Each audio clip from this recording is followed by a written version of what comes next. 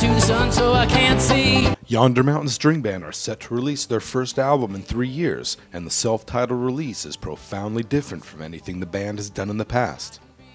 For Yonder Mountain String Band, which hit streets May 9th, the band worked with producer Tom Rothrock, best known for producing Beck, James Blunt, and Elliott Smith.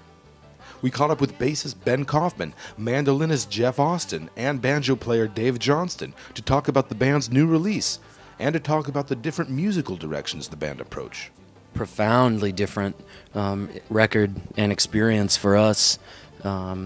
This was the first time we worked with a rock producer, let alone someone as brilliant as Tom Rothrock.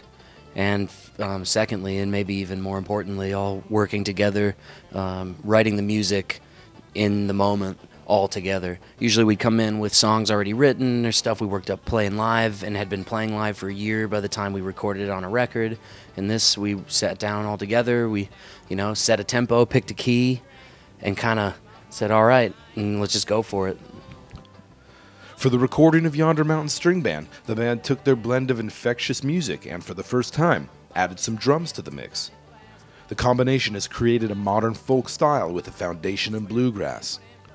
This new recording, which is the band's debut on Vanguard Records, features 12 tracks that highlight the band's transition into more rock territories and explores different sounds and ways of songwriting.